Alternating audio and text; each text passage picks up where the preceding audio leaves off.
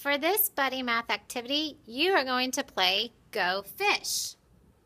I want to show you what your cards will look like, showing teen numbers many different ways. The blue cards are showing the expression 10 ones plus how many more ones. So for the numeral 17, this is 10 plus 7. Your red cards are showing you the numeral 17. Your green cards say 10 and 7 ones. And then the yellow cards are showing you counters in 10 frames.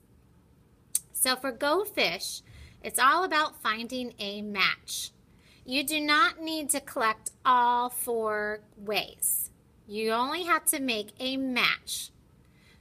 So you only have to match 2 cards together. So let's play the game. What you do is you have your stack of cards.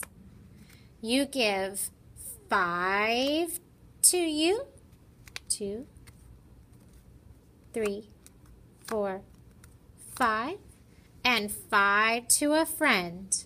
1, 2, 3, 4, 5.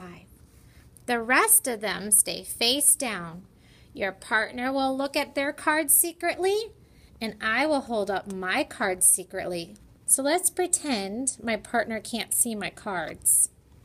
Here are my 5 cards. And if I was playing Go Fish, I would hold them in my hand so my partner can't see them. I want to see if I have any matches. 14. Oh, none of these cards show 14. 13. No. 16. 15. 18. So I don't have a match. So when it's my turn, I'm going to ask my partner for one of these numbers. Well, I need to make a match to 13. So I don't have to tell my partner, do you have counters or 13? Or do you have a sentence to 13? I just ask my partner, do you have 13?